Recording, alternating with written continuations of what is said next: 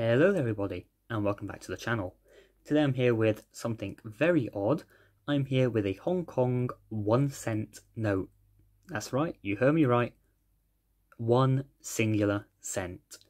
So, let's go off and hop right into it and talk about this odd little thing.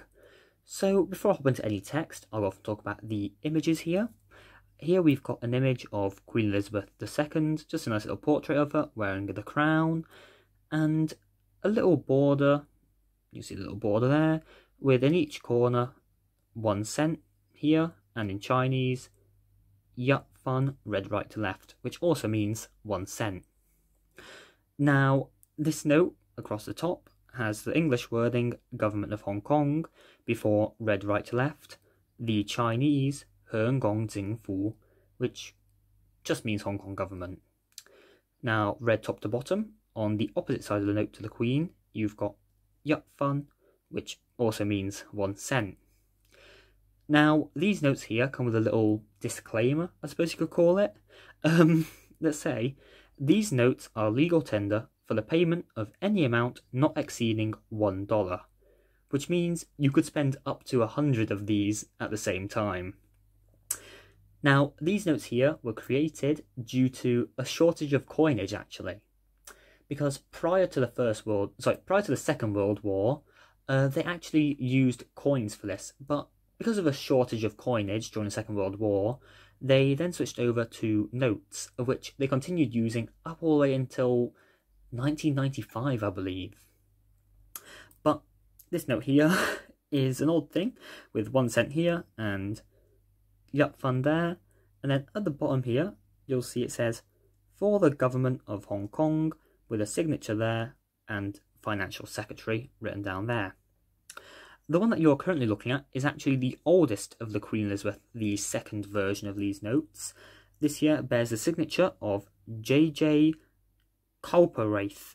I'm not sure how to pronounce that. Once again, it's probably across your screen now. J.J. Cowperwraith. Now, there are other versions of this, and I do only have one more version I can show you, but these did continue all the way up until 1995.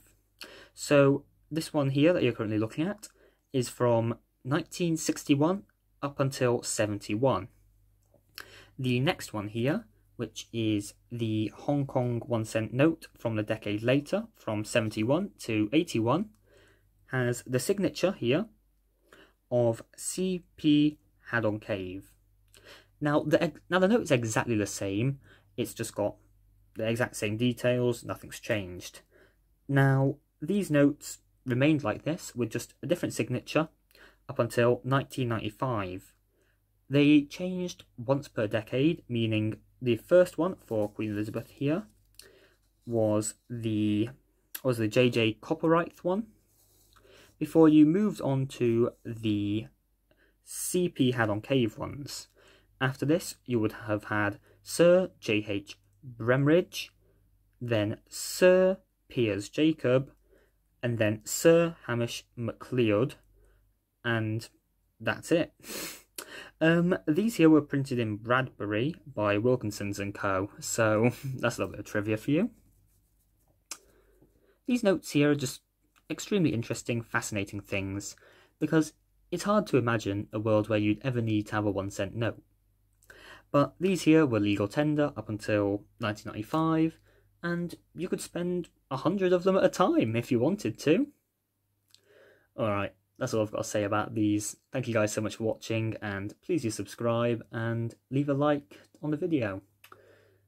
These are very odd notes. Alright, goodbye everyone.